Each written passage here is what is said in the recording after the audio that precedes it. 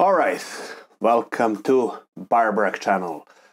Today I'm going to cover how to load some music that you have onto your Boss RC-500. Now I use this looper for some practicing, and it's great. For example, if you have something like I use this Hal Leonard. I've been using these kind of books, play along books, for a long while, and I have them, and they're quite nice, and you get the backing tracks. In this case, I got them on CD. I made MP3s out of them, or ripped them, because who uses CDs anymore, right? But in order to load this, to RC-500, it requires a very particular format of these files. So you can't just load anything. So I have a few of these, as I said, MP3s that I logged, but they're MP3s, and if I want to load them here into, let me connect first. So I'm just gonna go and plug this in, and it's a bit annoying how this works when you want to connect it to your PC. You can't just plug it in like any other device. You still need to go with power supply. Of course, it would be too easy if it was just that. You can't just do it like that. You need to plug it in to output, at least, and now it's working. So it's connected. Let's see if yeah, all right, so this got connected. Now if I try to import something, you see I don't have anything in my folder, even though I clearly have MP3s there. And as I said, it has to be WAV files, and they have to be in particular format. They have to be this 16, 24, 32-bit floating point. Also, they have to have sampling frequency of 44.1 kilohertz. And there's some stuff here as well. You can't have them longer than 101 minute. That's fine. Maybe we can find some Pink Floyd songs that are longer than that, but I doubt.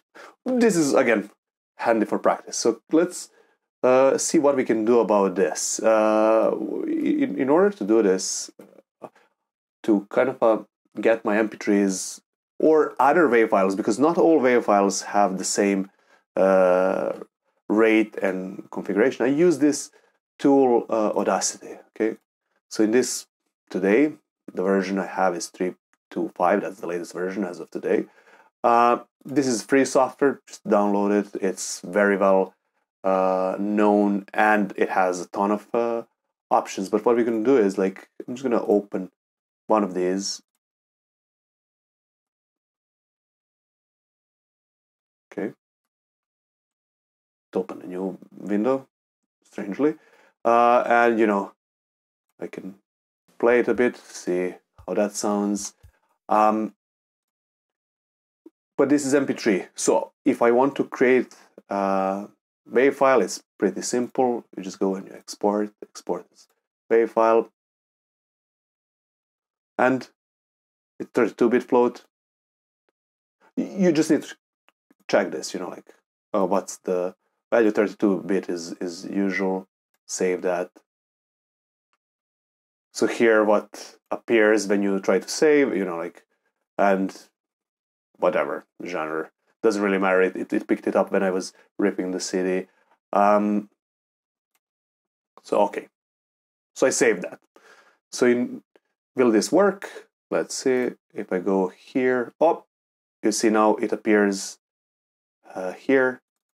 I can go and I'll just put it at the bottom. Track 1, memory position 99. and it's super slow. Whatever, like, you know, this day and age, this should be really, really fast. But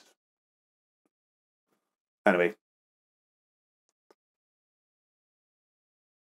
I'm guessing these collections here are all free. I think I downloaded a few of them and imported them. The good thing about them, they come in correct format, you know.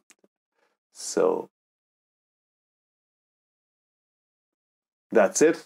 But before I go and try this out, what I'm going to do is I'm going to open another one here, and you can do as many as you want. You know, like it's I have a couple of backing tracks there. AC/DC, everyone's favorite band. One thing to note is, and you can import stuff like videos as well with some plugins, FFmpeg, MPEG libraries needed, but like it's very straightforward how to use that. So say, for example, you download something from YouTube or somewhere else, you know, you can import it here.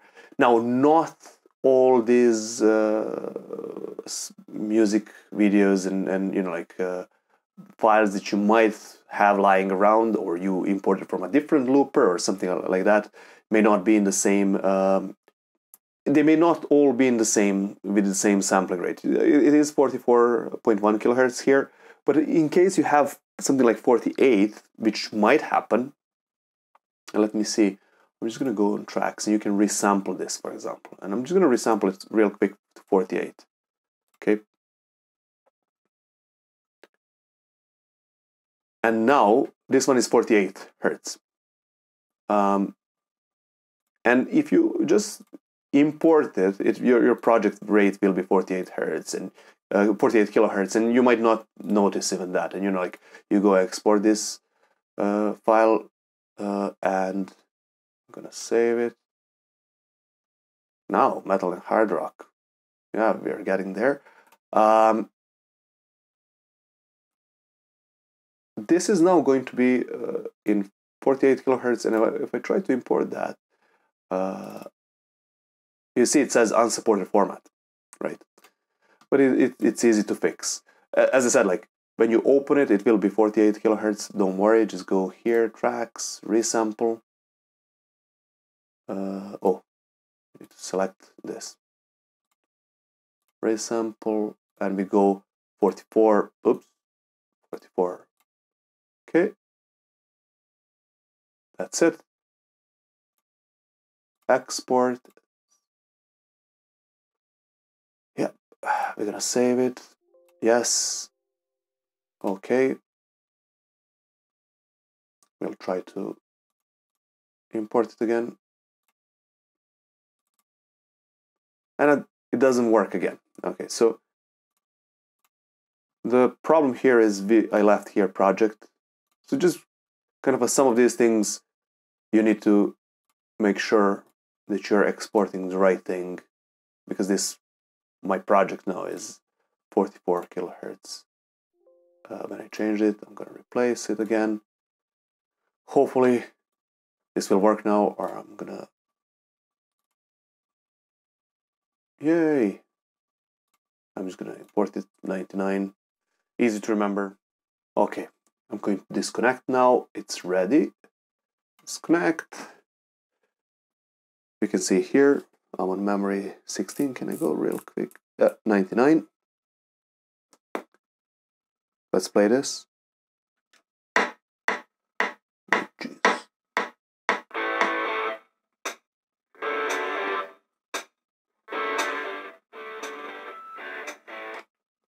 Okay, we go to the second track.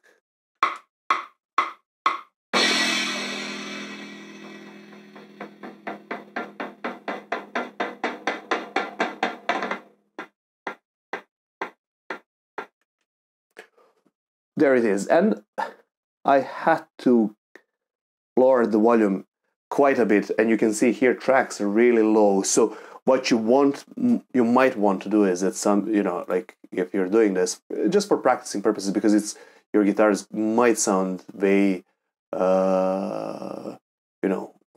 quiet compared to the track, you might, you know, select this here, effect, amplify. But what we're gonna do, we're gonna kind of lower this maybe twice, you know, and then export this and import there. But like, this is just the way. This was just a quick video to show how to import MP3s, and you know, like maybe some files that you might not at first load into your Boss RC-500, but like, it's very easy with Audacity to do that and you can do it very quickly. Hope this helps. Until next time.